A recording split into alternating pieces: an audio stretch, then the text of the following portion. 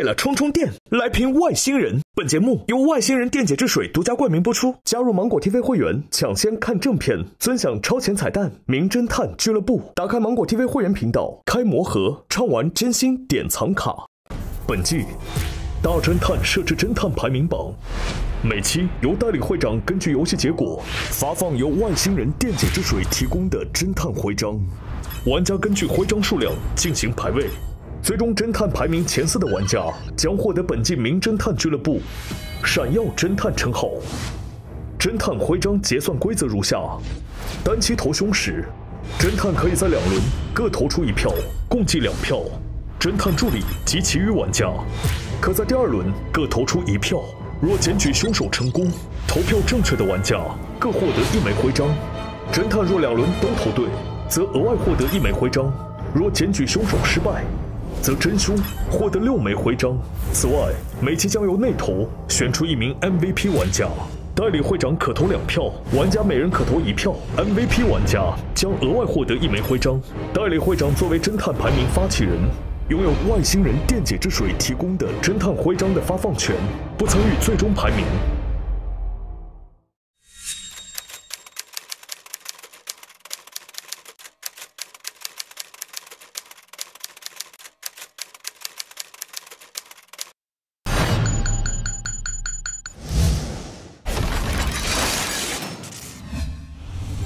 上一集，国际金融大鳄张不停和助理涛不劳受邀来到发菜庄园参加投资分享会，让我准备一下干货分享啊！哎，你是谁？出大事了！出大事了！不好了，不好了！直播杀人了！谁直播杀人了？在哪儿直播呢？不料，却发现杂物间内发生了一起直播杀人案件。啊！就在这儿直播杀人的。死者是超能平台老板真能行，后脑勺被钝器重击。经过初步排查，凶手就锁定在受邀参加分享会的5人之中，他们分别是何不凡、大主厨、勋上人、辛德瑞拉、浩高定。我们是被真邀请来的。对。真为什么会选中他们5人参加干货分享会？我们是特意被选过来的。为什么要挑我们呀？群发预约单的人究竟是谁？他突然间就说了，不知道谁发的。游客002又和真有怎样的联系？当时直播这个手机上面呢，有一个程序叫做局域网入侵程序。凶手为何要直播杀真？众人到底还有什么不可告人的秘密？案件扑朔迷离，等待玩家侦破。你想在勋和浩中间2选1，那就盲投。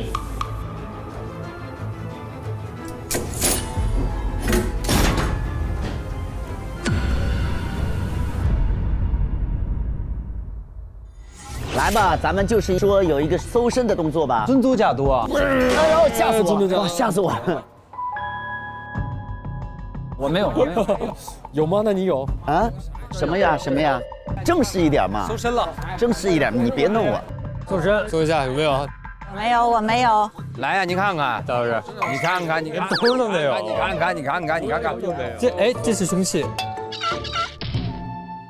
有，这有。他有，钥匙不是钥匙 ，U 盘。固态密码，你要用这个再搭配动态密码，你才能登录自己的账户的虚拟账号。对，它等于是这个是等于它是128位的固态的密码，然后那个动态密码是什么呢？它是开机之后它有个显示屏，它每次给你发一个，每次会变，对。牛顿，对，就没了。你们身上都没东西啊？没东西，我没东西。现在去哪儿啊？能不能把002给搜出来呀？我们去这个浩那儿看看他哥哥是怎么回事啊？对。这是我房间，这是你屋啊。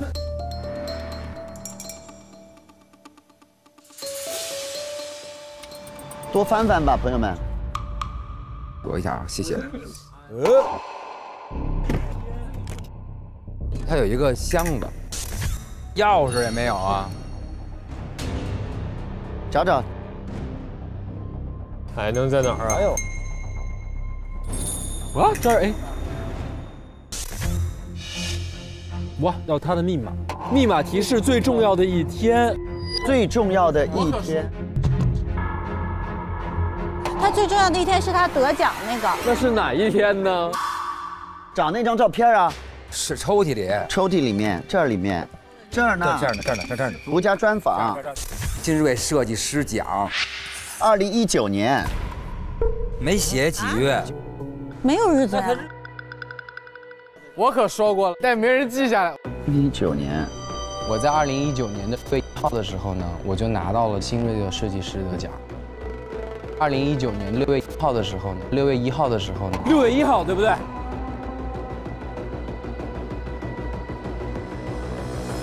哎，6月1号，6月1号，6月1号，果然是。渗入超能餐竟然过期贴标卖。超能服里面都是辣椒素无良商家，都是热门。超能 box 黑料，他在搜这个黑料。不，他已登录超能客死啊，他就是在这儿登录的，他就是他自己在报的自己啊。真能行14号的时候说，超能服和超能餐也被揭了老底，黑料满天飞，怎么办？继超能丸后，超能服、超能餐被同时爆雷。超能服里面都是辣椒素，他自己在报的自己啊。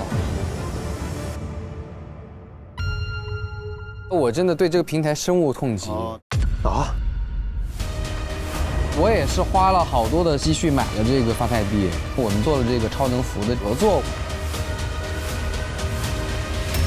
为什么呢？这个说不出来。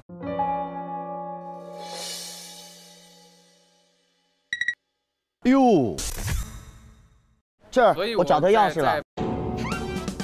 这一个个这么厉害吗？这兜他也翻？这个兜不就是写着钥匙在我这儿吗？还得是您。哟，有个大衣啊！哎呦，哎呀！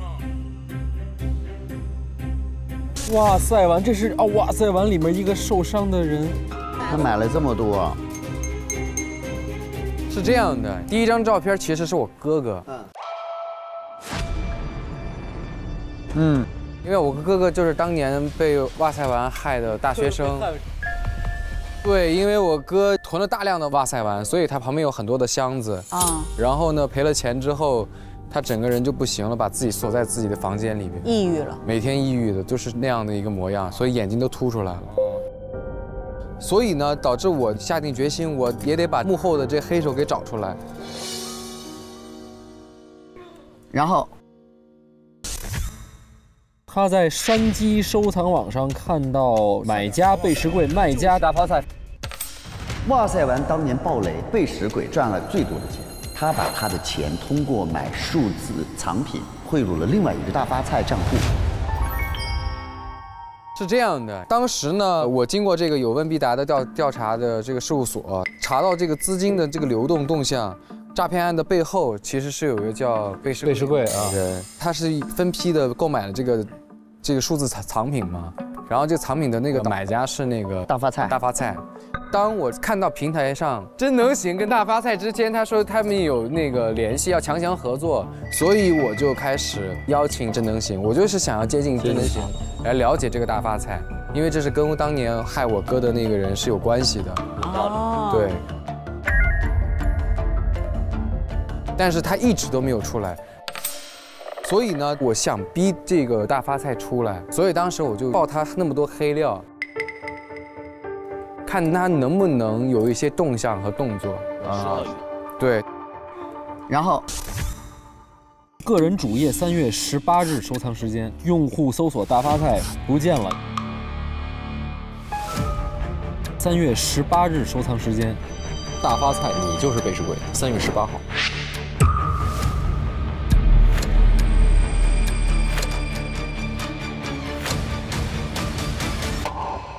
也就是说，那你没有任何办法之后，所以你给大发菜发的那封邮件，对吗？不可能吧？是。你就是在3月18号知道这个人像的。是。然后呢，我就看到平台上001的那个帖子。哦，你12号。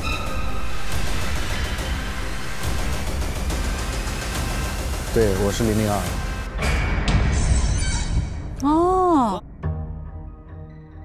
那今天是你跟我说见面聊是不是？是我跟你说的啊。你在4点半接到了那样一个通知，你当时产生了杀机。对呀，而且你5点半还见了。我今天还在找001，我怎么下这个手？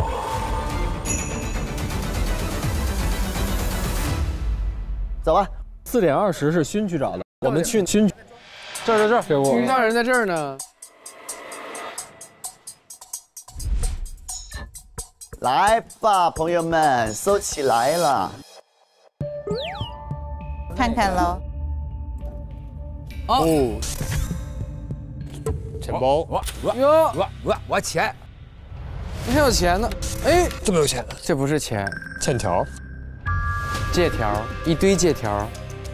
勋商人借到了无语100万，无奈100万，好被骗100万，春虫虫100万，6、7、8、9、10，借了1000万啊！哇，你欠了好多钱啊！你怎么欠这么多钱啊？因为那天他们说 all in， 真能行，给他发了一个信息说 all in， 然后他立刻就 OK。不光自己的钱all in， 借钱all in， 借钱投资。那他这杀机可太强了，对，钱也太多了。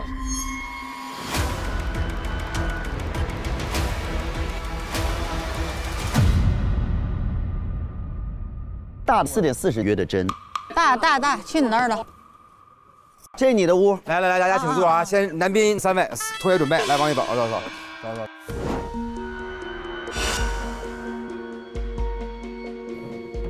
我今天要不找着一个黑，多找找，把床翻看。来我家就这样。靠背有没有？有。Oh no！ 哦，有个 pad。你有个pad。你要房本干什么？我警告你，米奇奇可是我们家世代经营留下来的老店。大主厨说：“明白。话说回来，到咱家的房本在哪儿啊？就是正常的。左下角的处理壳子。他跟老爸把房本500、300。你把房本抵押了去买。哦，你那300就是卖房子还的钱。他上面说的是让我必须还那500万，我当时就说，我先还他300万，因为我还有积蓄嘛。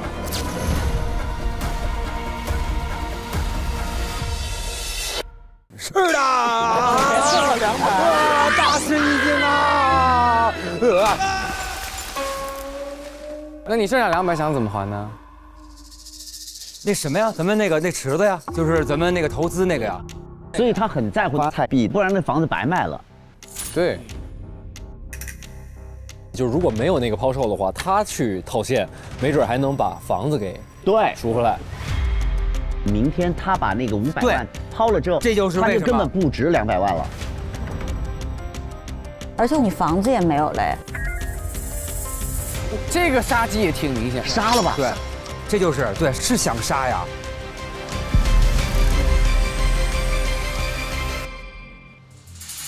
走。把那个手机给开了，真的手机就没了。搜真的房间。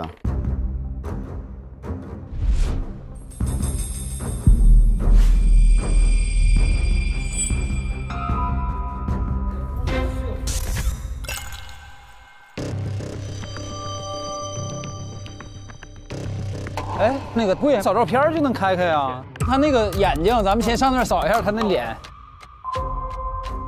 哦，看眼睛啊，手机壳，他的眼睛。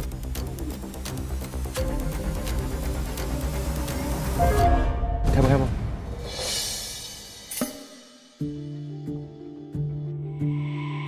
那肯定是我们在座的一个人的眼睛能打开这个门。这手机后边啊，盒里有眼睛啊。你手，哦呦，钥匙吗？又是。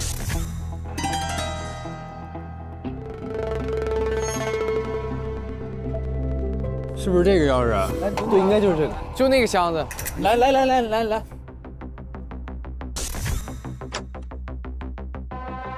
什么？这打开之后上面写什么呀？甄总，甄总，最佳人选。哎，这个照片是谁啊？谁呀？吃到自己的过来，吃瓜吃到自己身上了。大魔王表演。哎，这啥意思啊？啊？你不是侦探吗？不是，他不是大鳄，他是这个什么大发菜请来的演员。今天这投资什么根本没有干货给你。哦，你是假的呀？我就是国际金融大鳄张富庭。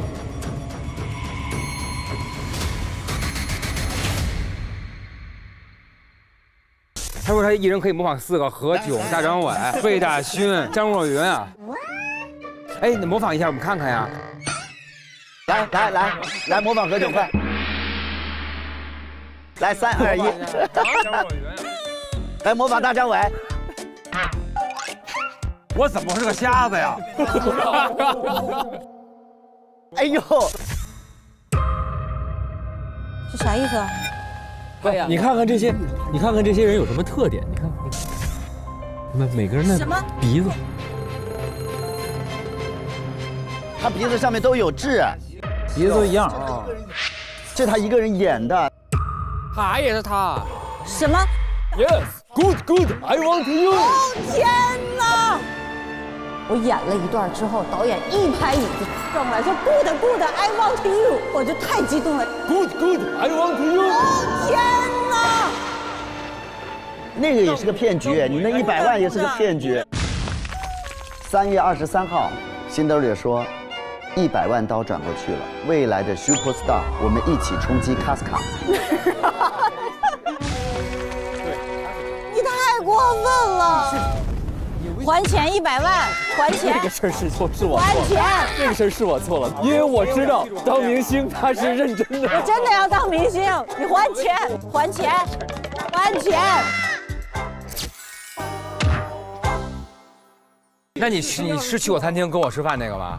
对，哎，就是啊，对，您是，我就说您怎么那么接地气呢？真好吃我们家东西。那张不停现在在干嘛呢？被你杀了？没有啊，张不停就是没接到这个邀请啊，因为真就没有邀请过张不停，真邀请的是张国王假扮成张不停过来给你们开一个会。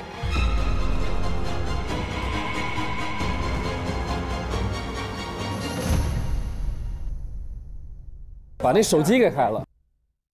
第一次创业的项目，哇塞丸是吧？来完，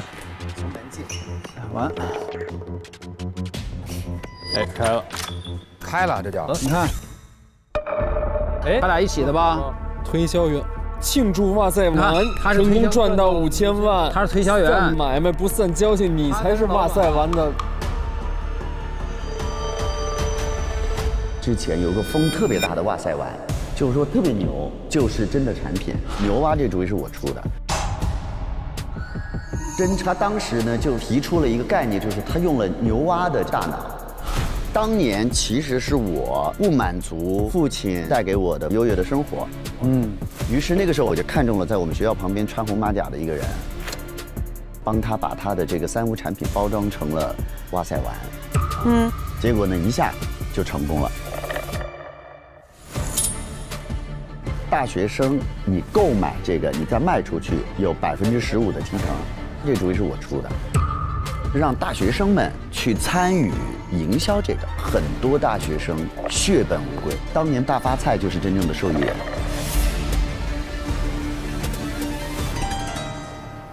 好，去河的空间看看。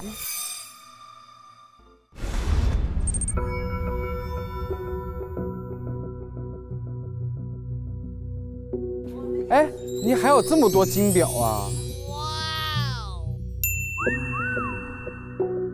这个沙发底下掀了。哦，哎，让我给找着了。监控。有问必答事务所。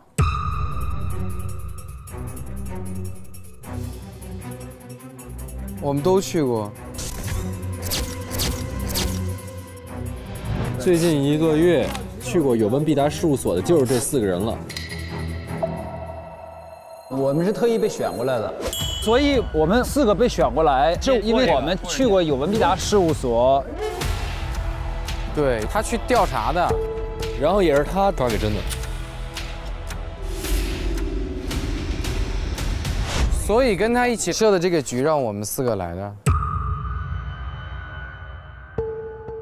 对，我得找到这个002是谁，他是匿名联系我，所以呢，我不知道游客002的信息，所以我就跟他聊，我就说，我怎么有点怀疑你啊？你到底是不是真心在查这个事情？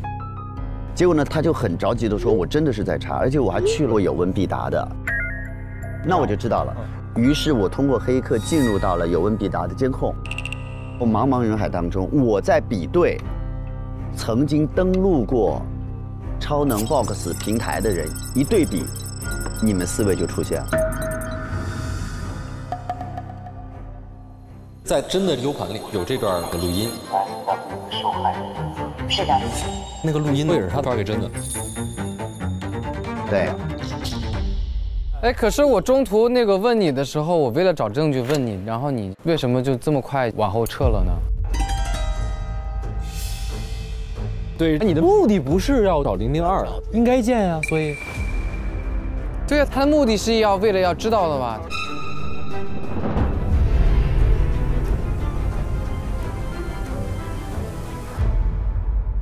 再看看吧。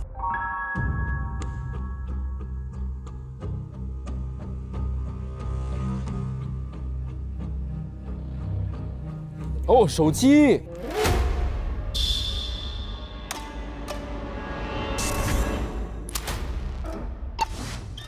发菜庄园智能门禁。主人指纹，庄园内所有房门均可输入指纹开门。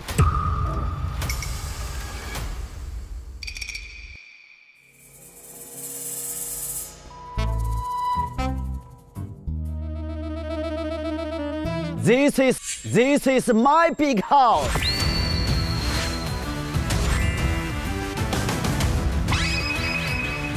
Welcome to my big house.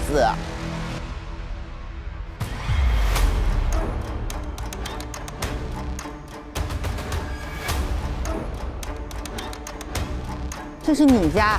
欢迎，这是我家。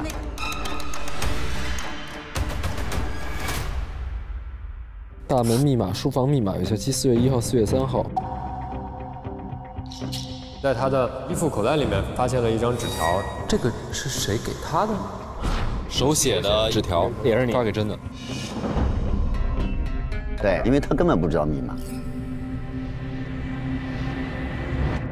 发菜庄园主人指纹，这是我家。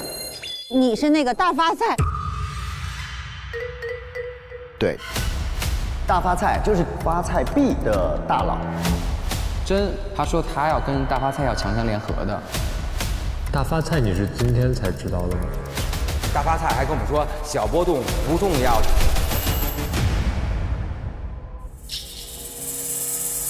当年的这个诈骗案是5000万的暴利，我跟真就是分了。然后呢，我就是用被使鬼的这个流浪汉的一个身份证开了一个账户。其实大发菜是当时我虚拟出来的一个数字藏品的收藏家，我好像在他那买数字藏品，但其实就是把钱转到了这个数字账户里面，于是就没有人能够找到这笔钱了。是我找到你4个，真的是你们的雇佣关系的话，你是可以这么骂老板的。尽快举办澄清发布会，真能行说明白马上安排。他这个态度什么的，就感觉真能行是给你办事儿的。对，他是老板。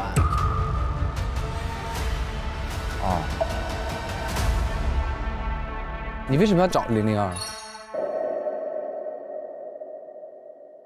而且你为什么要卖500万的发财币？抛售的也是你，我预约的抛售。谁发的？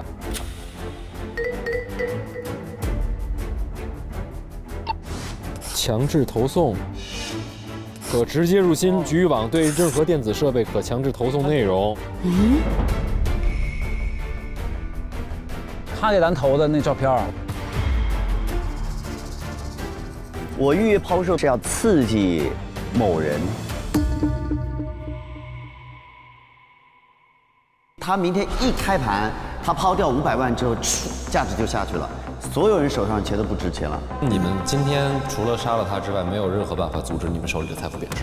这个是你们所有参与炒币的人都会共享的一个杀机。你想在这里把真做掉。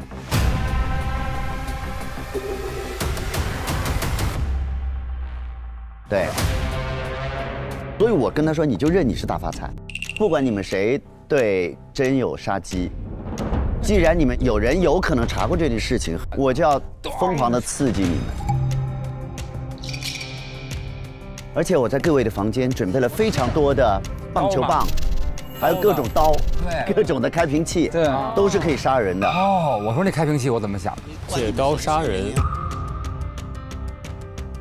你知道我为什么要撤退了？我这时候不跟你见面，你本身以为有个同盟军，现在没有了，你就只能铤而走险了。我希望你能够动手。我是想动手啊。所以你没有打算动手？如果10点钟大家都走了，真还活着，我再动手吧。然后呢？但我没有想到我会被迷晕，我也没想到有直播这回事儿。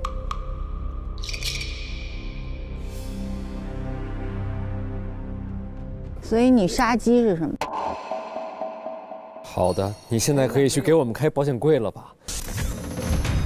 虹膜识别保险柜里面录入了主人虹膜跟客人虹膜，也就是你们2个其实都可以开那个，对吧？哦，是啊，但我不想啊。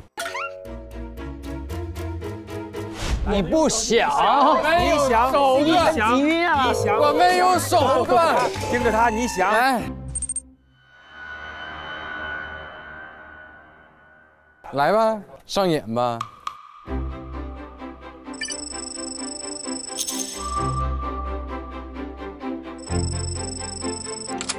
哦！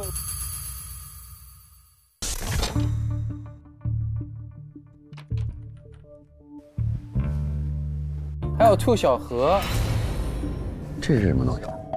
他也有不知道的事儿。当你看到这封信的时候，我已经躺在沙滩上吹海风了。我想跟你心连心，你却跟我玩脑筋。我是骗子，但不是傻子，我悟了。既然大发菜的账户可以不受限制的提现，那其实这就是你一个人的游戏。这4年你给我上了无数堂课，但这次轮到我给你上1堂课了。你瞧好了，我才是黄金城的第一骗子。红马甲是我送你的最后1份币。他推销员的衣服。庆祝哇塞完成功赚到5000万，赞买卖不散交情。他跟他叛变了，原来他是听他使唤的。是这样的，其实是我提出发财币的这个计划。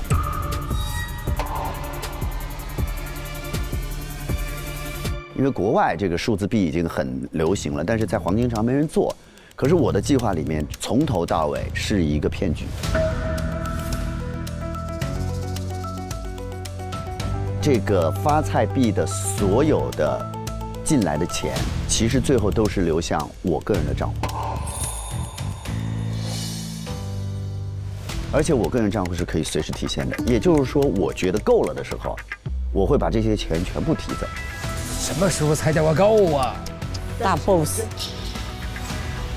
真不知道这个是关联到我的个人账户。而我跟他说，所有在超能平台的这个发菜币的这个进出，全部是有手续费的，而这是一笔巨款，而我愿意跟他分15%。所所以呢，他就答应了我的这个发财币的计划。可是后面这个超能平台又爆雷了，再加上浩发了一个嘛，说大发财你就是背时贵嘛，我就觉得这个会有问题。我开始想到，如果有人把当年的哇塞玩的事情和现在超能平台的事情联系到一起，他会知道大发菜是一个彻头彻尾的大骗子。不但我自己要坐牢，而且我家族的声誉也会受影响，所以我必须想办法来解决这件事情。你对真有非常强烈的杀机，所以你就约了我们5个人来，就是来办事儿的。对，我就利用有人开始打听哇塞玩的事情，告诉了真，我说这是个巨大的风险，我们要做一个钓鱼计划。我们要把这些人约过来，然后我们知道是谁之后，就能解决这个问题。故意。所以我跟他说，你就认你是大发财，只要他死了，就是大发菜死了。然后大发菜的账户就没人去查了，因为他死掉了啊。对，所有的秘密就会灰飞烟灭。虽然他答应了，但他提了一个要求，他要求分这个账户50%。我说没问题。然后隔天他又加码了，他说要求这个密码他要一半，我要一半，他要把我钳制起来，我就先答应了他。但是真不知道我的虹膜是可以开这个的吗？事实上，只要他死了，他的虹膜开不了这个保险箱，我也不会来开这个保险箱，因为那个它是银行的账户，不需要登录到超能平台的，我依然可以提现走人。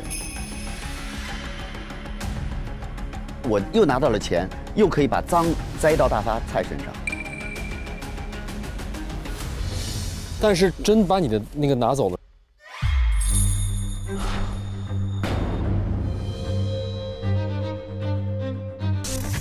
2个都是空的哈。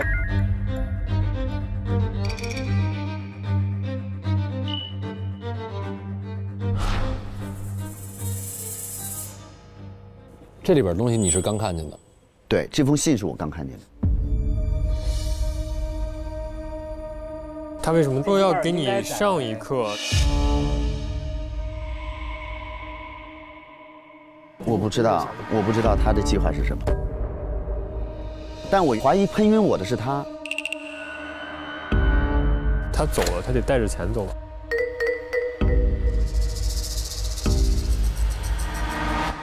U 盘，固态密码。哎，他身上有一个吗？不是，我们看看呀。我的一半在这儿嘛。你插上来看看来。我这个就是固态密码。打开。小豹子，豹子。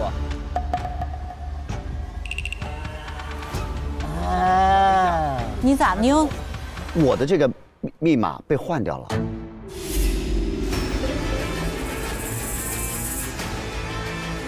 真拿的小豹子对吧？小豹子是真，所以我用的他的 ID， 但大发菜的固态密码现在不知道在谁手里了。他把他喷脑子那个时候，他把他这个固态密码调包了。所以应该真正的东西应该在那个真的手里。现在那个密码在他身上吗？不知道啊，看一眼。看一眼吧。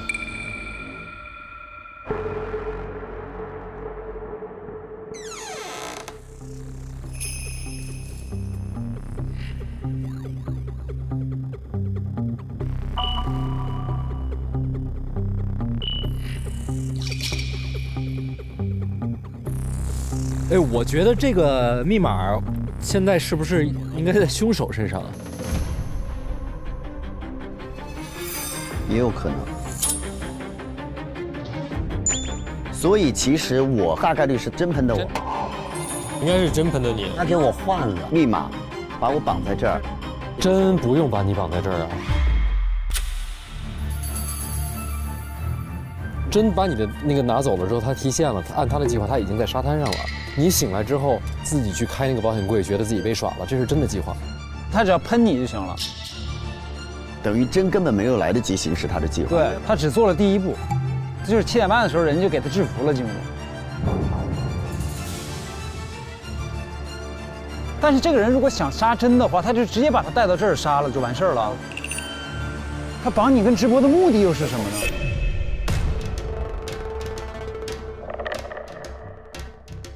就是他屋里面那个白色液体，不知道是什么。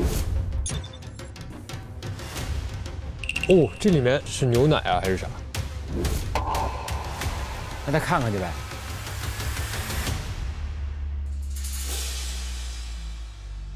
那个杯子，这个杯子，哪有杯子？小的，就这个。这是啥呢？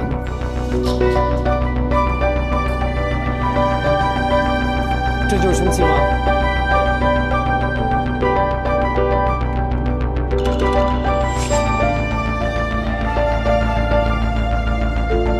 这里没东西了，翻翻，还能翻。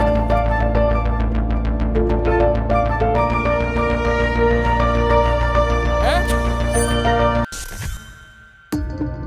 找到一个钥匙啊！我就说拿张纸，拿出了个钥匙，是不是还有个箱子没开呀？还有一个行李箱没开。哎，这有个箱子，在哪儿啊？哦，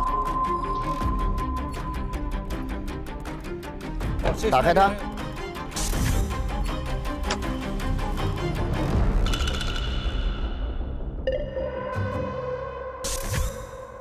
衣服。这个没有口袋。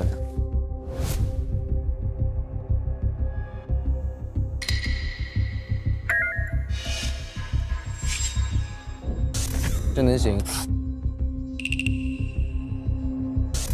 黑市见不得光，一盆急晕他要一个。嚯！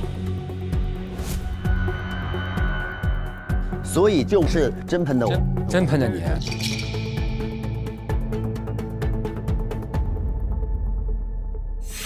血浆包他要2个。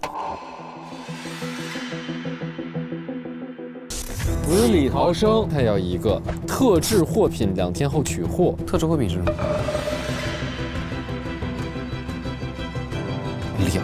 ？2个。真买2套血浆跟特制货品是为什么？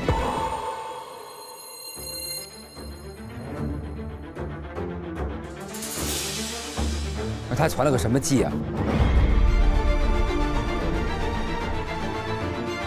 代表他的这个计划至少在2天前就已经。他4月1号就来了呀，就2天前。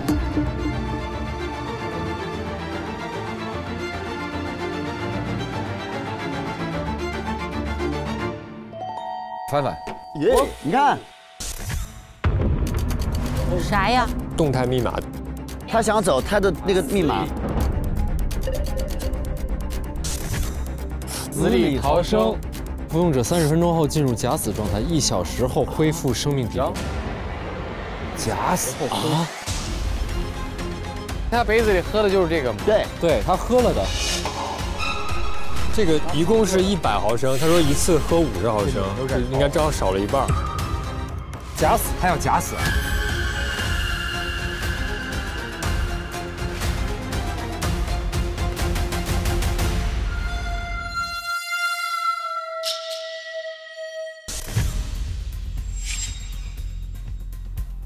买了飞机了。他今天就本身就要已经走了。他10点，这是他一会儿要走的行李箱。1小时后恢复生命体，那他不是等于说自己安排了吗？他自己安排直播，假死，死里逃生，服用者30分钟后进入假死状态。他想要的是2个密码在手，卷钱走人。他的原来的计划是这个。死里逃生，他自己安排直播，假死。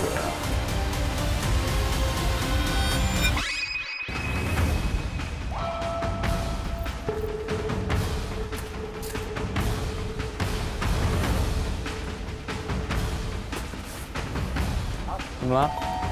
想看看这上面的瓶子有没有被动过。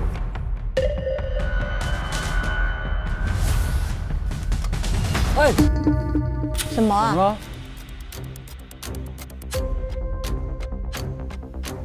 空瓶子，这些都是满瓶的，这是空瓶子。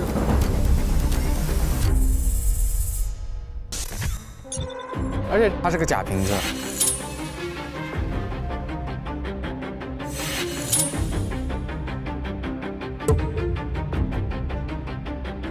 而且这个质感是那个长质的，空瓶的，这是砸头的。哦，就拍戏时候那个哦。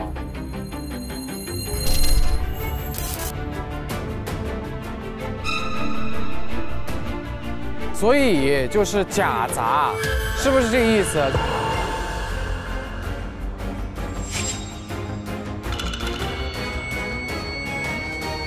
他应该是找了人，就是演了场戏，在刚刚在那儿，让大家以为他死了。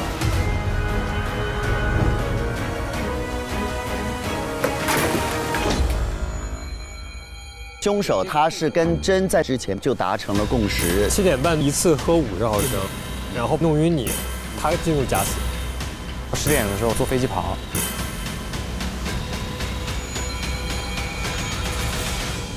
那不对，那真死了呀。伤口跟失血可真的啊。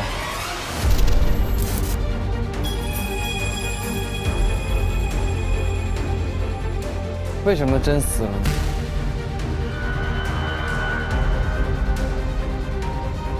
肯定是中间他的计划被凶手破坏了。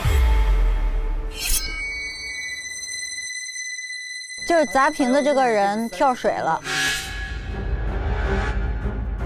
本来说假杀他，结果现在变成真杀他。对，凶手呢，他把这瓶子换了，换成一真瓶子，一下给他砸死了。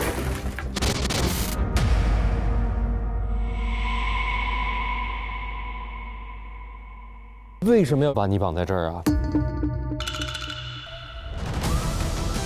他让你在那儿看着他死，而且他直播给这所有的人看他死了，这个合理。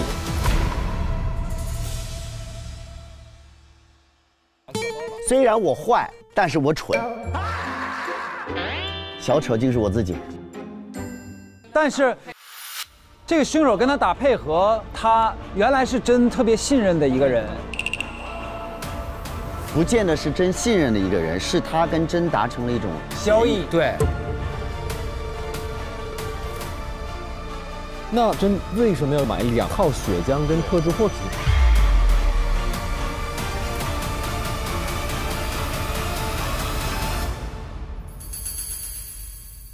可以进行讨论了。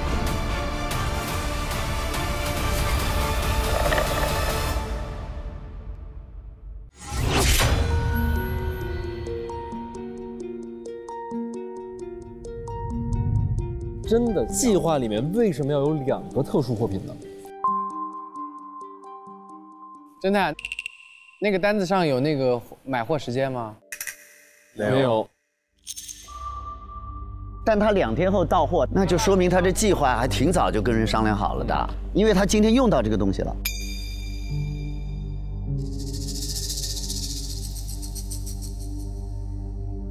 我们再还原一下真的计划啊。首先，我认为他肯定是找到了这个合作对象，才去买的这个东西。因为你的计划细化到这份上的话，你不可能说我还没找好合作对象。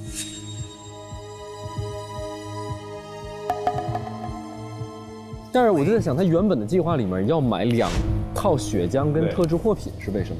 因为特制货品，咱们觉得今天砸的那个肯定不是特制货品，否则他就不会死了，对吧？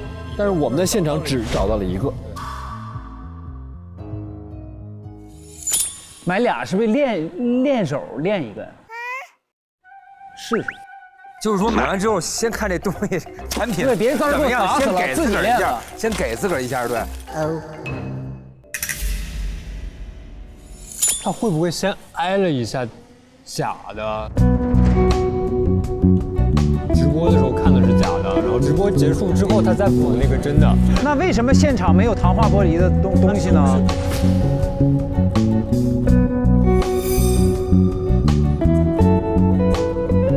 后面黑屏了之后，他再把糖化玻璃扫掉，再砸。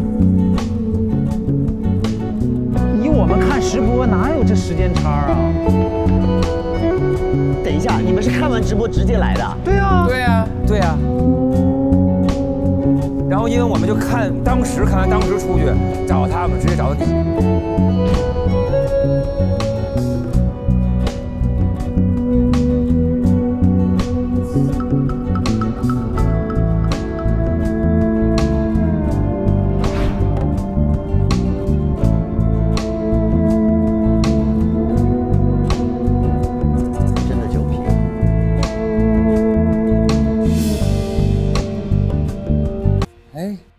他这不存在扫的事儿了。对呀，他拿糖化玻璃打完之后，他还得捂镜头扫，扫完之后再拿针的补一下。对，侦探，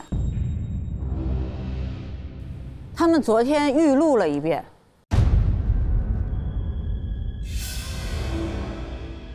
我觉得那个视频有可能剪辑过。他那个时间，他坐在那儿8点，那个镜头是昨天甚至前天拍的。不是，预录的有一个问题是，他那儿是真的。他今天是真的。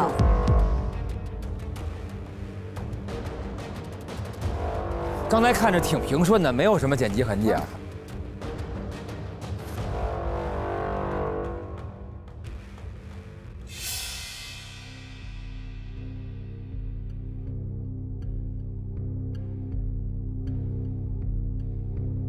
这是完全，这肯定是你嘛，对吧？这是我，这是他。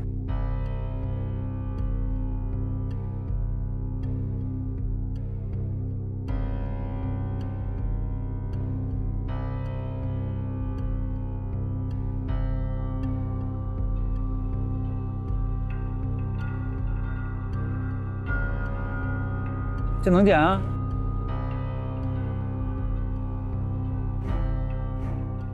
这个是假的，你看他手里是假的，他手里的瓶子是假的。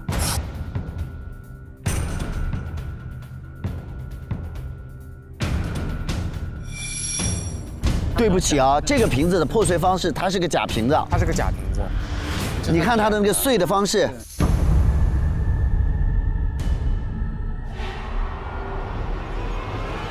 这会儿用的是假瓶子，他在演啊。哥，你这个是今天真的？对呀，你说这是昨天嘛？对呀。那你从哪剪？从哪剪？剪辑点在哪？换镜头，你那画面上能呈现出来一个，要不然是断了一下，要不然它这是一镜到底，它没有那个断的那个点。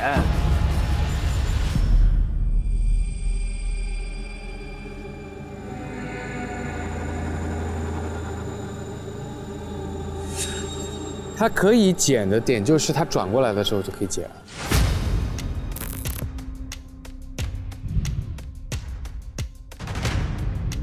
他这个转过来的时候完全是零看，没有什么。关键咱不懂剪辑呀，关键是。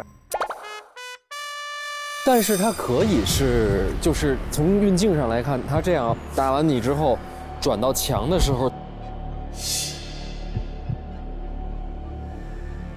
对。啊？刚才对墙那个是有可以剪辑的，那个对墙点是可以剪辑的。那个一定可以剪辑啊，是可以剪辑。所有的片子，每一镜到底，对，一镜到底，它通过墙都是可以剪辑的。啊，是完全没破绽的那种感觉，看上去。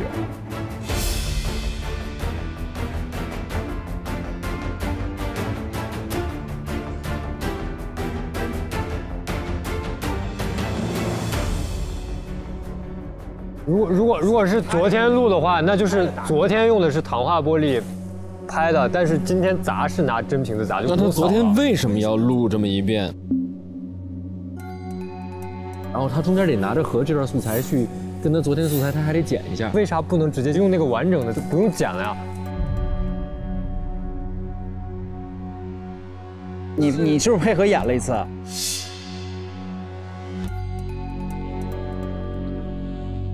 没有，他后边有8点钟那个时间点，那个钟那儿。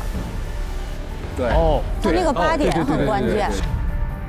他的原来的计划里面是昨天弄是为了造时间线，就是为了要拍那个钟。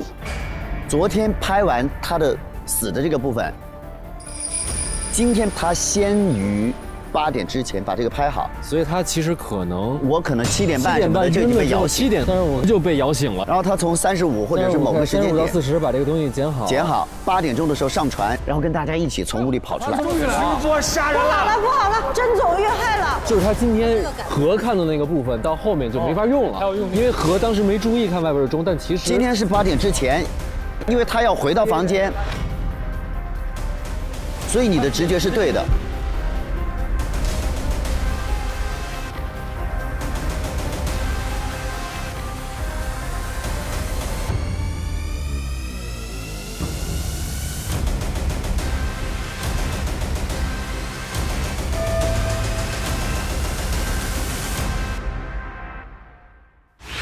他剪辑的这个东西也是跟真商量好的，对吧？所以他们一开始就买了2个。对，他原来应该是今天跟昨天都是糖化玻璃，但是万万没有想到今天变成真的玻璃了，所以会多一个糖化玻璃的瓶子，多一个血浆包。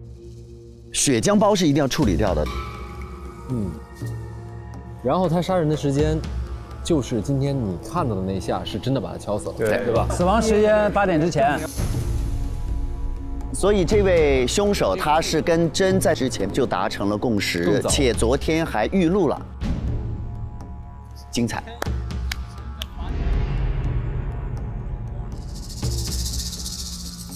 我觉得关键证据很有可能是某个人手机的深处藏有一个剪辑软件，谁最会剪辑？谁最会剪辑？厨师通常最会剪辑了。为什么？愣说呀，我哪会给你剪的？熏啊！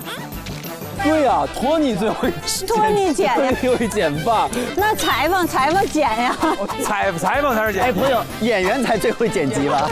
可以投了。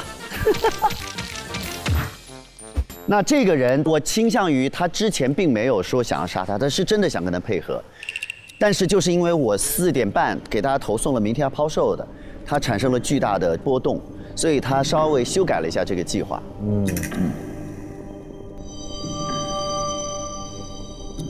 如果这个人他是在4点半的时候他才真正产生了杀机的话，那这个人会在4点半之后再去找他吗？我觉得有可能，但是凶手去找真这件事情。时间点上我们没有办法去100%印证，因为这是他可以撒谎的点。他们聊了什么也没有办法印证，对吧？所以呢，我觉得推凶的话，首先第一点，谁有可能接受真的这个拜托，对贿赂，他会跟他搭档。另外一点，他又得有足够的杀机，让他临时从搭档变成了凶手。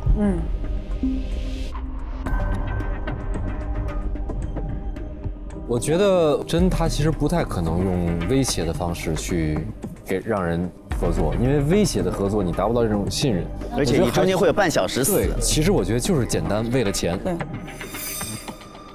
问题是死者的这个合伙人啊，受到了死者多大的信任，或者许诺了多大的利益吗？首先，这个人一定对真还是有所图的，就是真能弄得动他。对，真能说服得了，利益能谈拢呗，能谈拢。与此同时，这个人还要满足一个条件，这个人是不是能够真觉得我能拿捏他？最重要的是真觉得他能拿捏，真想不到他会背叛他。所以得以真的视角选一个他最信任的人。他会最信任谁呢？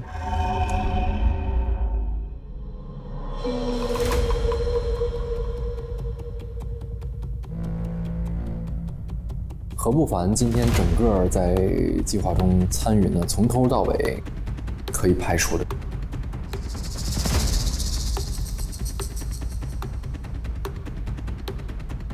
我觉得可以排我觉得我那挺充分的。他怎么就被排出去了？怎么不能排呢？我连谈判都不去找他谈，那就更可能说明你们提前几天谈好了，你就不用再去今天找他去了。那我这么跟你讲，就是如果我将来要当明星的话，我更不可能配合他了，因为一个是我永远的隐患，他可以用这个事情一直拿捏我，我一直有不断的把柄被威胁，那我这回不又多一把柄吗？我配合他假死。但是你们的计划里面凶手是干净的呀，之所以要做这个时间线，是为了给凶手做不太想证明的，他们这个计划里面不想凶手被抓到。是，但是问题是不是真就有一个巨大的把柄？对啊，就是拿捏住他了。唯一的有一点就是这个事儿也是他对真的把柄，也合理。行，不排你了。这什么？我觉得在现场当观众也是不错的一件事儿。你说咱们就是幸运观众，我也捡不了那么多，听耳朵，听耳朵，咱仨就是幸运观众。但是从他的视角来看的话，他会不会觉得我没有那么值得信任呢？而且我之前跟他已经闹翻了，我不信任他，他也不信任我。你要这样想，他会找一个跟他有这么大矛盾的人，就是我的这个矛盾是直接的。不是，他一直在背叛他，然后一直在跟他撕毁合同，就是一直起刺儿的都是他，而且他一直还在威胁他。如果他有机会能把他杀了，你会找这样的一个人来帮你办事吗？好理由 ，Good Good，I want you， 是不是？我不可能啊！哈哈，那就是你们三个记住的一个了。你们三个，我们三个怎么了？他们三个这样的看着我们。我觉得浩可以排除。什么？浩可以排除？就排了吗？等着，我真的，对。排哪里可以排？他作为一个在查这件事情的人，突然去跟真达成这个协议，因为002这个事儿，他是002这件事情是坐实的嘛？而且他字典20头，他今天还在跟我聊，他今天还在找。对，我今天还在找001。哦，这个点是对的。因为如果他之前已经跟真达成了协议，且昨天还录了一段，今天4点20的时候他还要跟我说见面聊，我有点疯，我觉得有点颠。就我觉得你站在真的角度来说，去选择一个合作对象的话，你不会选择那些你了解过少，你也不知道他们什么人性的人。对，从真的视角里面，对浩来说，其实就是一个帮我设计超能服的人。对，他有多爱钱，他现在有多欠钱，或者他哥哥跟我有没有仇，根本就不知道。对他对我不了解。真的视角里面对浩，我跟浩是一样的嘛，全是500万那个合同那事儿。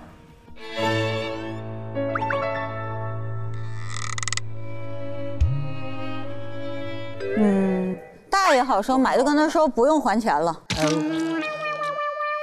从大的角度来讲，真的视角里面，这是一个欠了我钱的人，他还了那300，我就催他赶紧还那200。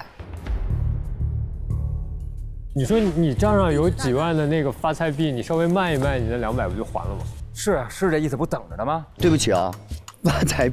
发财币，现在他们脑海当中是会增值的，他不会轻易抛的。他觉得现在，因为我们但凡觉得不好，他就给我们造势，告诉我说什么又融资了又怎么着了，然后我们就他宁愿卖房子，他也不想轻易动他的这发财树。他拿捏我们是真的。但是如果那你知道这个币贬值了之后，那你房子也没有了。是啊，是有这个风险啊。对啊，所以你知道这个消息之后，你会最崩溃啊。你不是钱没了，房子也没了。但是我那个稍微有点弱啊，我是4点40去了真房间呢，首先要表态嘛，就是说那个录音里的人不是我嘛，因为我知道他不是10分钟之前发了一张那个照片嘛，就是那个他要抛售这事儿，他就根本没理我，然后就坐实了我对他的一个猜测，就是说他要抛线就走了，对。你准备怎么弄呢？就是您给准备了那个开瓶器，晚上10点的时候想去找他，再跟他说聊花钱这事儿，以这个机会进他屋里头，给弄了。浩，你的呢？你5点半准备怎么杀呢？我原本的计划就是10点之后，然后拿那个屋里的水果刀给他弄死。就您准备这几个，谁准备用棒球棍呀？其实勋是很好收买的，因为他的目标就是钱。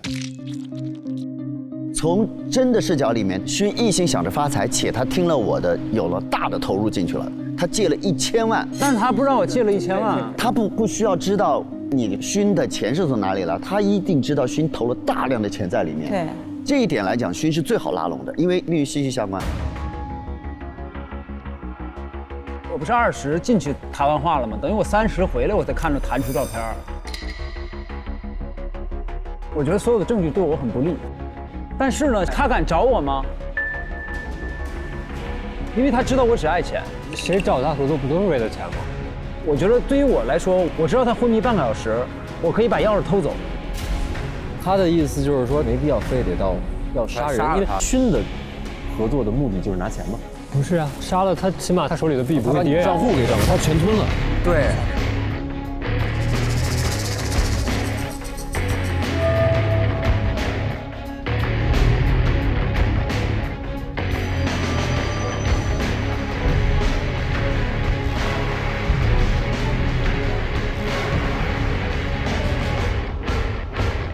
好，那咱们就投票吧。加油！加油！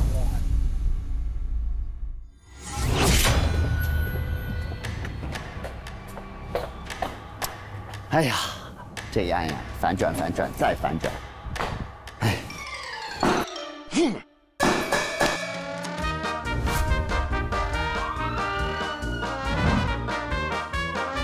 本来以为自己是幕后大 boss， 结果只是 play 中的一环。我先根据这件事情，是从4月1日起，真就已经跟凶手达成了一个合作，然后呢，在今天的时候呢，凶手突然改变了自己的计划，把这个糖做的假瓶子变成了真的瓶。那么这个人呢，必须是真非常信任他的，在这个计划里面是觉得他可以拿捏住对方的。所以呢，因为排除别人不可能，所以今天好像只有可能大主厨和勋上人了。原来是你删了我。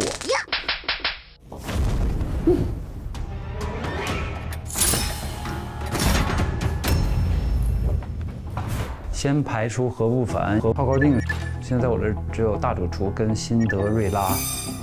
但是在一个人要假死1个小时的这个状态下，我觉得他不会相信辛德瑞拉的。那反而我觉得大主厨是相对比较懦弱，然后比较听话，然后也比较温顺的这种感觉。所以我这一票投给。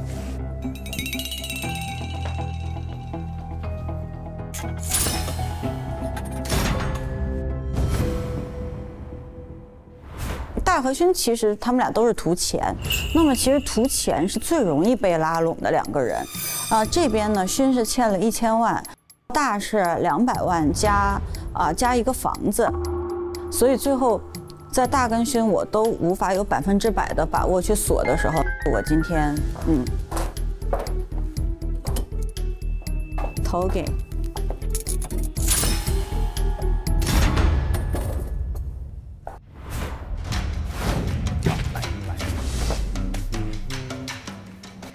不是辛德瑞拉就是勋上人，因为他一个是勋，一个辛，他们是利欲熏心。我要投给的是勋上人，会是怎么样呢？看结果吧。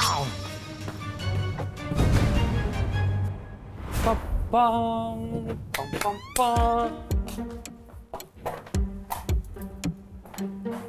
我坚定不移地投他，因为其他的人都是跟他有一些利益的纠葛跟背叛，只有他是最听话的。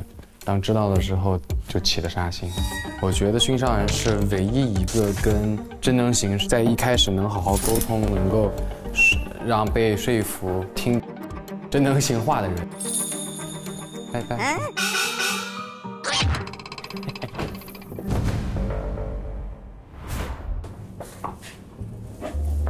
根据我们最后的还原，凶手需要在提前1、2天就要跟真达成这个合作的协议。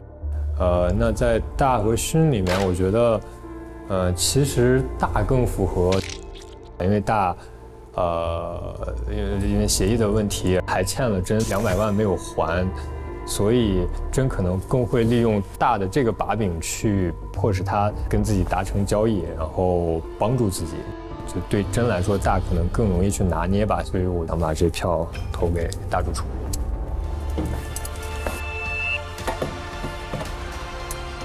是牛。真是一个自以为是的一个骗子，他所做的一切都是为了利益，所以我最终还是会在勋上人和大主厨之间做选择。整套逻辑盘下来，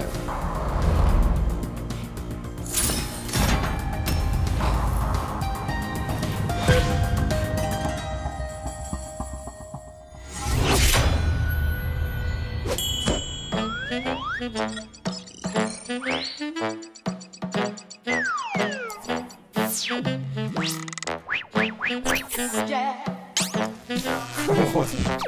么意思？都到了动物园了。这防谁呢？这是。来，请宣布。互联网普法综艺《大侦探》第9季，谁是杀害真能行的真凶呢？首先公布获得0票的安全玩家。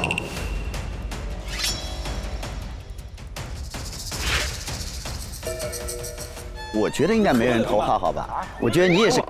我们就站在一起。啊，他们3人没投啊？获得0票的是何不凡。建议，何不凡肯定了。浩高定。新是完全没人投啊。辛德瑞拉。果然是我们仨。就剩俩人了哈。进去吧你，进去吧你，看啥进去吧你。表情凝重。醉了你们也是，会不会玩啊？剩下的票数集中在大和勋之间。大勋。那不就一个人吗？对。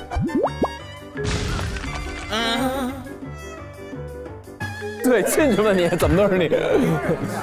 大和勋互投了对方。好意外啊！应该自投自个自放。浩高定投给了勋上人，涛不劳投给了大主厨，何不凡投给了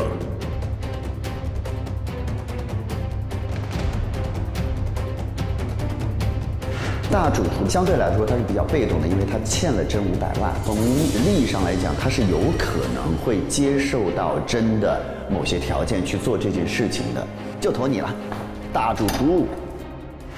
大主厨，他投给了我。3比2。辛德瑞拉投给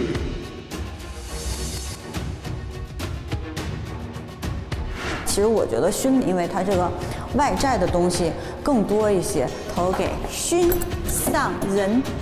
勋上人啊，我就说您是明眼人啊。3比3。侦探第1票投给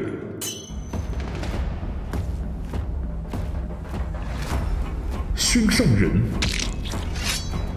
侦探第2票投给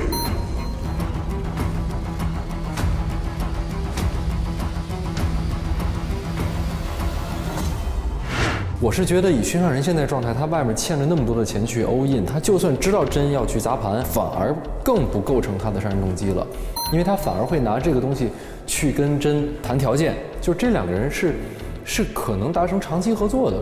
然后大主厨的话呢，如果是真去跟他谈条件，也许就是会免除他剩余的债务。大发菜的账户上具体有多少钱，将来怎么操作，他也许不想透露给他的合伙人。也正是因为他的这种极度贪婪的一种选择，可能大主厨反而会知道明天他再也没有希望把那些币变现之后，冲冠一怒，产生新的杀机的那个人。大主厨。哇哦，平票啊！平了。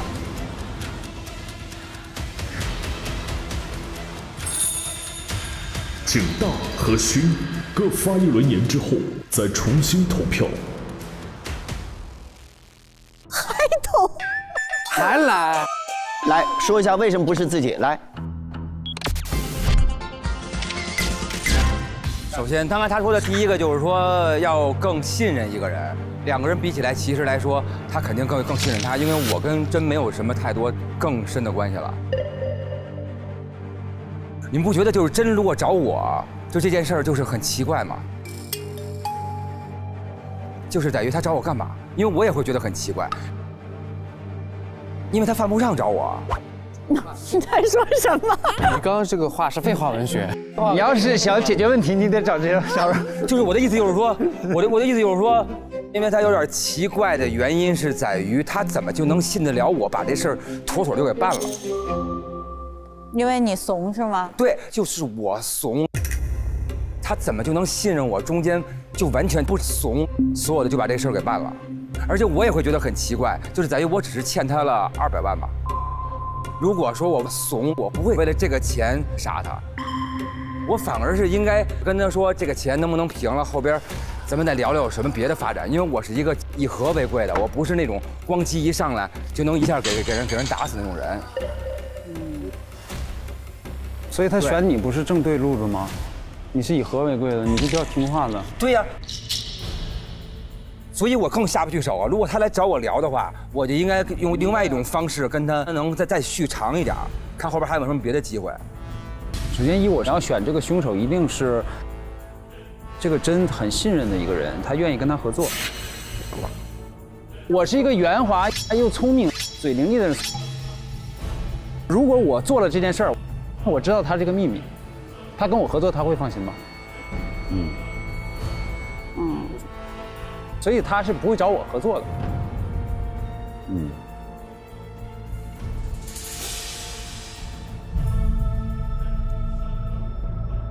我们并排站着，然后侦探说3、2、1，如果觉得是熏上人是凶手的，举左手；如果觉得是大主厨是凶手的，举右手。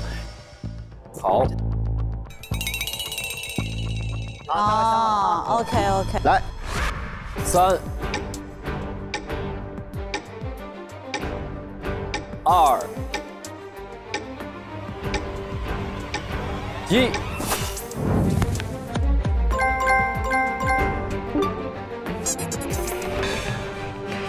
你们俩有什么可举的？我俩不举。那其实就是各自坚持各自的呗。那就还是大老师进笼子了。OK。没事哦，那我进去了啊。你没改啊，你也没改，对不对？没改，都没改，都没改。行，好嘞，可以，特别好。我没事儿，我都进来了。我犯不上。大主厨究竟是不是本案的凶手呢？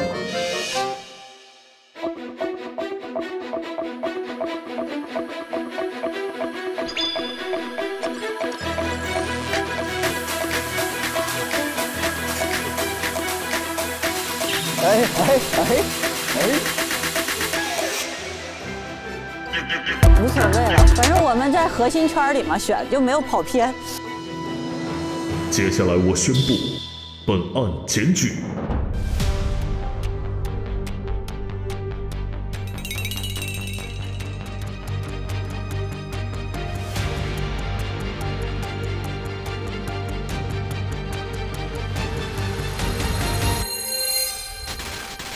没错，我就是这一案的凶手。成功！成功！哇哦！哇！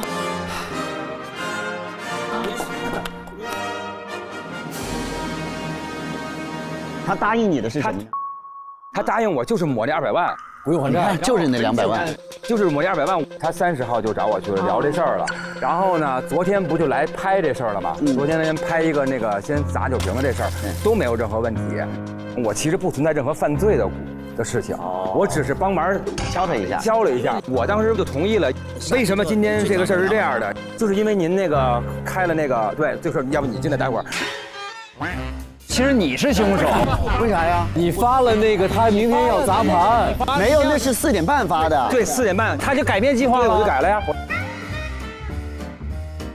他跟你说，他焦点，开心，这是不是付费啊？5天1位啊！问我，我只问一个问题，他当时跟你解释为什么他要假死？他说他要钓鱼，他说是因为公司被人陷害了，所以他要调出来陷害的人。他就说没有人会死，我只是想钓个鱼。OK。今天一出来，他突然说有一个录音这个事儿，就让我，因为他之前没跟我说过录音要抓卧底这事儿。后来回去刚想，然后4点半的时候又发了一个明天要抛售。对，你就知道事儿没有那么简单，不是钓鱼那么简单。我就感觉我又被骗了。然后呢，我只问了说咱们这计划是不是没变呀？他说没变啊，没有任何变化。反正我就觉得他没变，我变了。我心里觉得这事儿，你要再耍我，我就受不了了。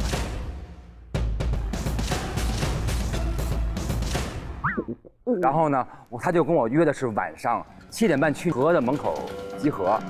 然后对我去的时候，他已经把他喷晕了，那个一喷避孕药。然后我就帮着一块儿把他绑住了嘛。绑在那边，你还扇我了。删是他的剧本，我是颤抖了半天，你没看见前戏啊？哇！先给了自个儿600个嘴巴之后，才这首歌为什么删那么顺？是因为本身已经删匀了，然后呢，才到您那儿的这一掌。然后给您打醒了之后，然后我就是住在中间换了那个酒瓶的真的玻璃瓶。一瓶给打死了嘛，然后打死了之后不推你把推晕了嘛。后来有一个特别大的惊喜发现了，我本来就要掏他那个一盆避孕药，我一掏兜，我掏出来那个大发菜的那个固态密码，他换的。对，然后我就知道这有好几百亿啊，然后我就琢磨哇，我还捡到这么大一个事儿，我后边先看看要怎么着，谁有那另外一半，我就没准还能拿到那几百亿，他就留下来了。对。然后，如果你们找到了我那个 U 盘，就找到了一切。然而，你知道我这个人是一个非常守本分的人，这么重要的东西，我一定搁在我们传家宝的那个地方，就是我那个金勺还有个金碗。对啊，那个下边儿，就是你那边，那边，那金勺金碗。哎，我还真扒拉过这玩意儿。哎，他这儿也有干货啊！找，多找，在里面。这里是，就这个，这是您的对吧？他给您调包了嘛？对。你那个200万不但抹了，那300万那房子我给你赎回来。哎呦喂，太好了！钱给你还了，房子肯定给家里安排。行，这我做劳作的也踏实啊。哎呦，累了充电，来评外星人，有请侦探助理送上由外星人电解质水提供的侦探徽章，给头过大的，伟大的。然后对，他也有一个，好，恭喜，好，来吧。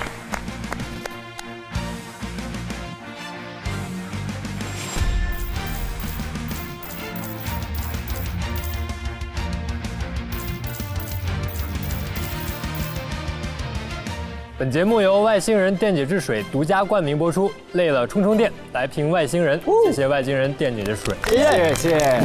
下载百变大侦探，随时随地来探案。本节目由社交推理 APP 百变大侦探赞助播出。谢谢。去屑护头皮，当然海飞丝。本节目由海飞丝赞助播出。用动感地带芒果卡解锁会员花絮内容，破解更多谜团真相。好了，辛苦了，走了，那我们就走了，走啊，拜拜了，拜，自己待着吧。利欲熏心啊，怎么回事啊？你骗了我。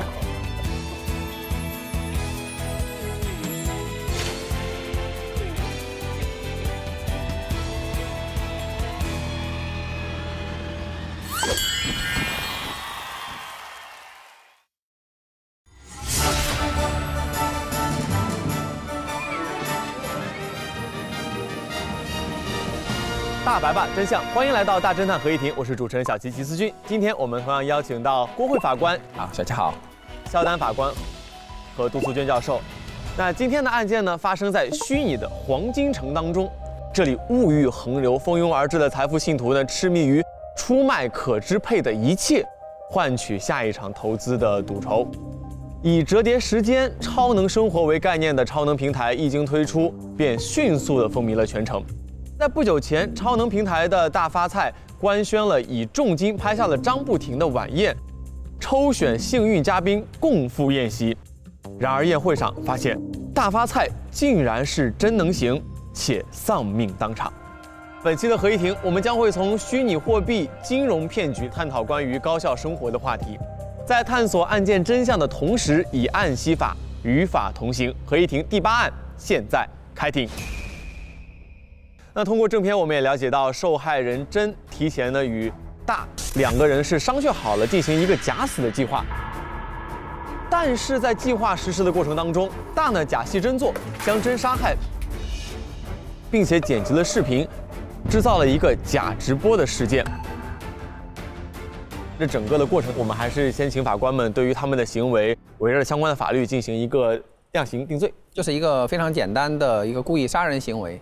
虽然说受害人真，他之前和大两个人提前预谋做一个假死计划，当然这存在一个诈骗的行为，或者说预谋从事其他的一个违法犯罪，但是在这个过程中，他也付出了他本不应该付出的巨大的代价，就是付出了自己的生命。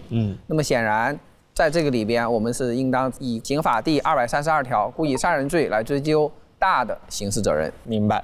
在本案故事里面可以看到，真与和曾经恶意兜售伪劣药品蛙赛丸，而超能平台成立之后呢，所兜售的也是一系列的假冒伪劣产品。这其中会涉及到哪些犯罪行为？而这具体又如何追责？也请法官为我们介绍一下。故事中的超能丸，它是以保健品的名义进行销售的。保健品的案件呢，既可能涉及到罪与非罪的区分，也可能涉及到此罪与彼罪的适用。罪与非罪的区分呢，主要是判断行为人主观上有没有非法占有为目的。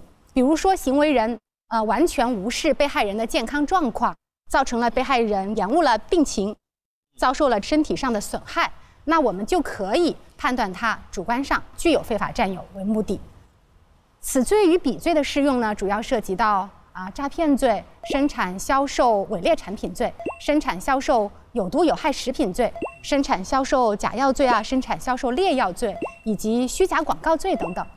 如果超能丸符合食品的特征，那我们就可以考虑适用生产销售不符合安全标准的食品罪、生产销售有毒有害食品罪以及生产销售伪劣产品罪等罪名。如果超能丸符合药品的特征，那我们就可以考虑适用生产销售假药罪、生产销售劣药罪等罪名。在司法实践中，判断保健品是属于食品还是药品，一般可以通过产品的审批文号、产品的说明是否规定有适应症或者是功能主治、用法和用量等外观标识进行判断。如果判断不明，可以通过经营者他是以何种名义去宣传和销售这种产品的来进行判断。另外呢，就是在实践中涉及到保健品的犯罪，还有一个比较常见的就是组织领导传销活动罪。现在很多传销犯罪都是打着推销保健品的名义来欺骗这些病人或者家属，来通过收取入门费拉人头的方式来开展这个传销活动。在这个里边，这个保健品很有可能就是一种用来敛财的、用来传销的一个工具。这种情况呢，我们在实践中呢，也都把它按照组织领导传销活动罪来定罪处罚。明白。刚刚我们在讲到宣传这个事情上面，其实还想请两位为我们仔细来分清楚一下，我们经常说的虚假宣传和卖假货之间具体的区分到底是有什么不同？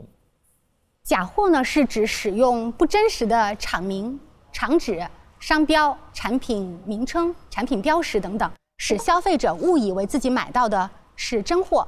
比如20几年前，当时的名牌鞋比较贵，而人们的收入水平又比较低，有商家呢就推出来几十块钱就可以买到一双名牌鞋。这个呢就是属于假货，穿着舒不舒服不重要，只要鞋子上有一个很大的商标就可以了。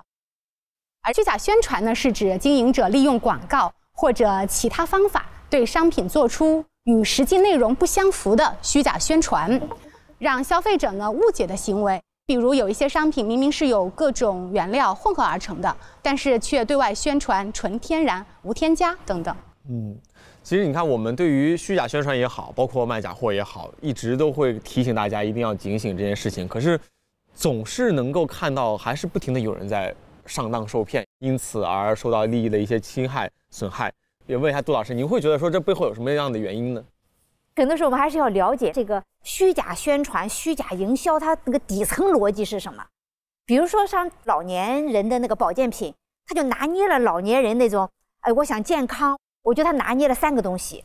第一个是他拿捏了我们的期待和渴望，第二个呢还拿捏了我们的盲区。一般都是他宣传那个东西我们没有辨别力，那这个也是我们容易上当的一个原因。第3个更重要的是，他还拿捏我们的思维弱点。思维弱点是我们每个人都比较容易相信我们想相信的东西，就是我们能够看见我们想看见的东西。当他那些词儿一出来的时候，它迎合了我们内心的期望，哎，你就觉得哎是啊，是这样啊。那这个就是我们的一个思维弱点。还有一个呢，就是从众，也是我们的思维弱点。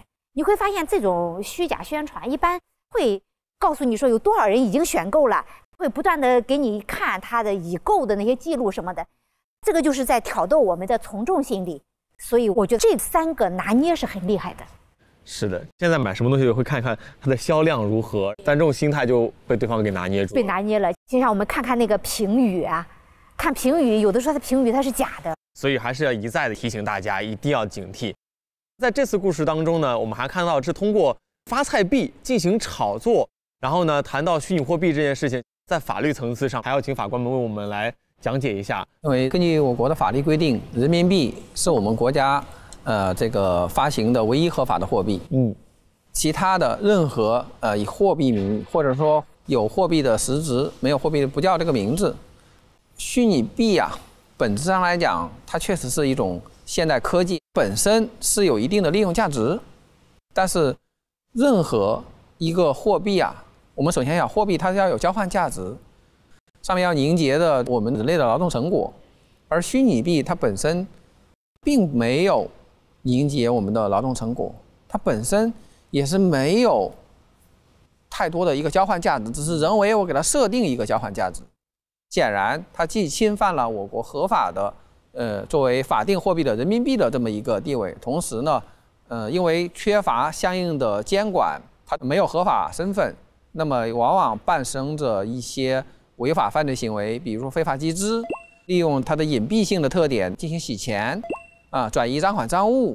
所以说呢，虚拟币的发行、运行一直是我们国家法律所严厉打击和规制的对象。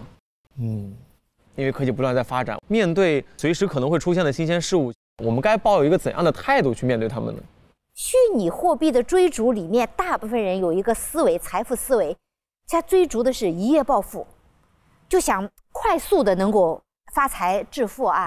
这违背了劳动和收入之间的公平公正的关系。如果你去信奉它，你去追逐它，这个就会对你造成伤害。比如说，第一，你会对日常劳动失去耐心。如果我可以一夜暴富，我通过日常劳动来挣取收入，这个思维就会被它攻破，你就会发现那个赌徒的心理就会到来。另外就是对财富的定义也会扭曲。所以健康的财富是什么？是印证我们的能力。你会看到有很多成功的、真正成功的人，他赚钱不是为了赚钱，他是为了达到自己的能力的一个印证。但在现实生活当中，你会发现很多人得到财富以后，他的人生就终止了。其实这也是个伤害，就是因为财富没有作为一个能力的印证。实际上，我们通过这个虚拟货币里边的例子啊，让我们思考的还是货币里面包含的公平正义的那个逻辑在哪里，还有一个财富的功能到底是什么，这个都是值得我们去思考的。所谓的劳动创造价值，劳动才创造财富。通过虚拟币的这种不当的发行，可以快速的短时间内聚集大量的财富。第一，这种财富属于不正当甚至不光彩的手段所获得的。第二，这种根本没有投入有价值的劳动，没有通过劳动，而是通过不正当的手段。从某种程度上讲，就是一种骗取。骗取手段从不同的渠道把这个大量的财富短时间内聚集到某些人、少数人的手上。那么显然没有通过劳动创造价值，那就是一种不义的财富。我觉得两句话，一个是君子爱财，取之有道，就是我们追逐财富，我认为并不是一件有多么难以启齿的事情，但是你要通过合法的途径、合法的手段去获取财富。更进一步讲，更不能说利用自己的财富这种不对称的优势去做一些违法乱纪的事情。不要不义之财。在这次案件当中，我们其实还能看到一些其他的金融犯罪的影子，比如说理财类的诈骗。那也请法官们为我们来科普一下，关于理财类诈骗在我国有哪些类型？投资理财类的诈骗呢，通常有3种方式。第一呢是保本高息来宣传消费者去投资。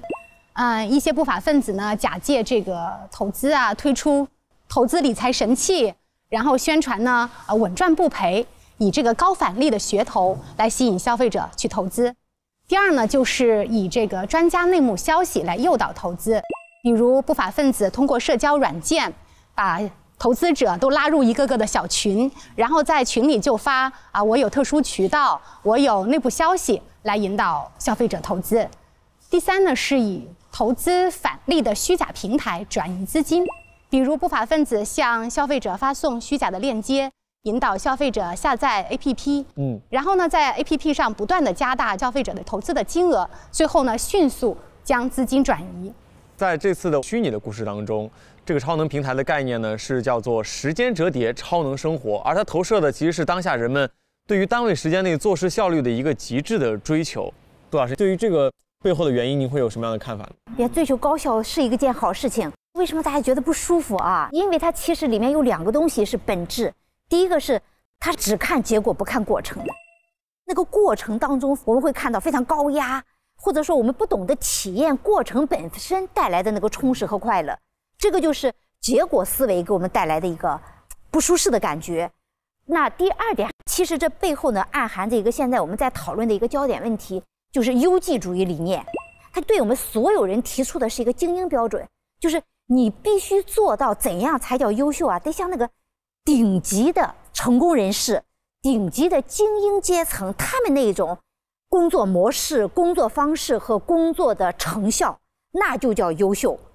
但是他们的优秀背后不只是努力，可能有所在的出身、拥有的教育资源、社会阶层资源，甚至包括自己的天赋等等。但是优绩主义它把这个精英的标准给了普通人，在这个优绩主义中是不承认普通人生活的价值的。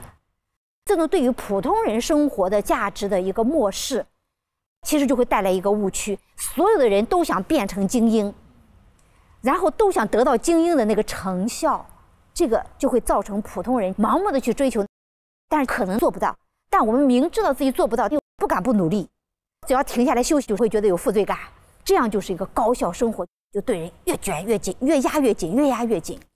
所以这个高效生活背后，其实是我们用什么样的标准在评判一个人的生活的价值。当我们用那种顶端标准来评价的时候，我们作为普通劳动者，可能就会得不到自己生活当中的价值感。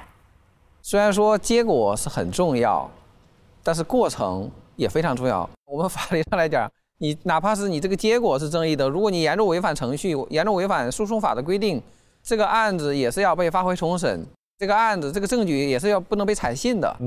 所以说过程或者程序也很重要。另外一点我想说，就是努力当然很重要，但更重要的是怎么样去接受我们自己这么一个结果，要学着接受自己。也许结果没有达到你所希望的那么一个层次，但已经很了不起了。没错，对，这个过程非常非常的重要，但是我们总是只看着结果。之前几期我们就聊过怎么去缓解这个焦虑的问题，这其实又是一个焦虑的事件。各位老师还有哪些建议能够给到大家，说去缓解大家的这种在时间上面的焦虑，或者是在这种效率上面的焦虑呢？其实我觉得我们可以尝试去记录时间，可以试着用文字和图片来记录下来自己认为有意义的事情，比如考试通过、外出旅行、吃到了美食、遇到了喜欢的人。这样当我们转身回顾的时候，就能清晰地看到时间流逝的轨迹，用充实感去抵抗焦虑感。没错，而且刚刚你看我们说的这些普通的人和生活当中最平凡的小事情，他们都不是那些不好的事情，他们都不是贬义的，反而普通的人和生活当中日常的小事都是非常珍贵的。所以说你能做到一个日常当中平凡的人，已经是非常难得了，已经很棒了。所以我们大家千万不要因为这件事情而产生任何的焦虑。那今天我们的案件也就到此结束了。我们正处在一个新兴技术和事物迸发出现的时代，而我们在追求更好生活的同时，要时刻警醒自己掉入欲望的陷阱。现在我们过的生活已经非常的美好了。那再次感谢3位老师和我们的分享，谢谢大侦探合议庭，我们下一期再见。再见。大侦探9联合微博共同发起大侦探全民普法课堂主题活动。本季大侦探全民普法课堂再度升级 3.0 模式，和北京大学、武汉大学、中国人民大学、中南财经政法大学、西南政法大学、西北政法大学、华东政法大学7所国内知名政法高校共同诚邀全网观众一起分享讨论节目中的法律知识以及日常生活中容易忽略的法律常识，推动全民普法教育。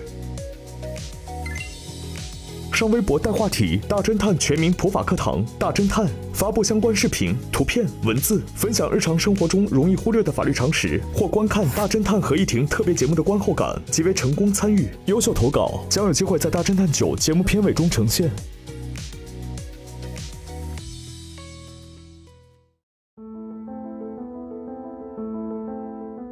今天我们讲了，其实涉及到一点，就是这个诈骗的这个事情，因为现在其实这也是一个社会上还是挺普遍的一个现象嘛，有很多的这个诈骗集团嘛，用各种各样的方式，然后利用人们的这个想赚钱越赚越多的这个心理。其实，所有的有高回报的地方，也可能会伴随着高风险，特别是某一些，比如说就是我们不了解的事情，当它存在一个高利益的诱惑的时候，一定要弄清楚到底是什么样的一个情况才下场。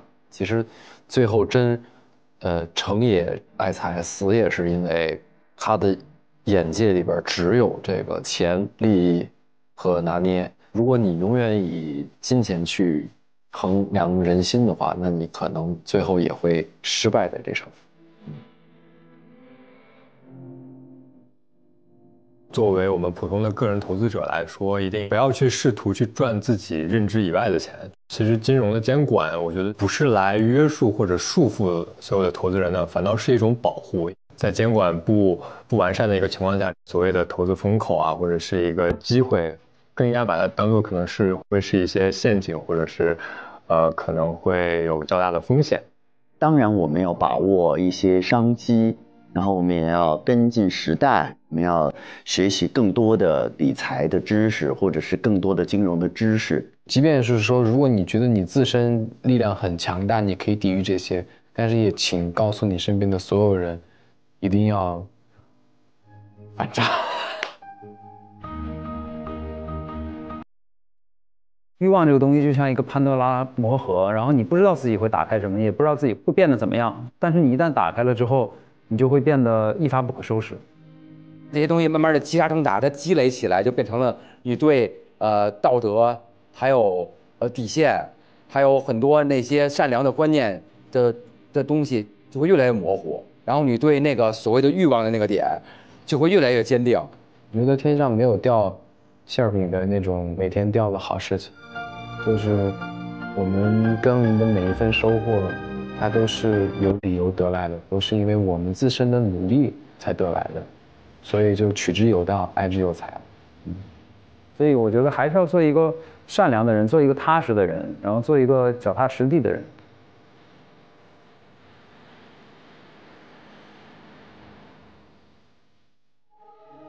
更多精彩内容尽在新浪娱乐微博综艺、新浪综艺，关注微博官方账号大侦探官微，查收节目惊喜名场面。上微博搜索节目大侦探话题页，参与更多精彩互动。独家社交媒体平台微博，首席合作媒体新浪娱乐微博综艺、新浪综艺，首席合作新闻媒体新浪新闻，深度短视频互动平台抖音，战略移动资讯平台网易新闻、网易娱乐、网易谈新社，深度短视频合作平台快手，新闻客户端合作平台凤凰新闻，特别合作网易有道词典、美图秀秀、WiFi 万能钥匙、讯飞输入法、怪兽充电、火山人密室、Mr. X 乌有岛密室。媒体合作：中国青年网、中国新闻网、国际在线、北青网、红网、凤凰娱乐、腾讯娱乐、搜狐娱乐。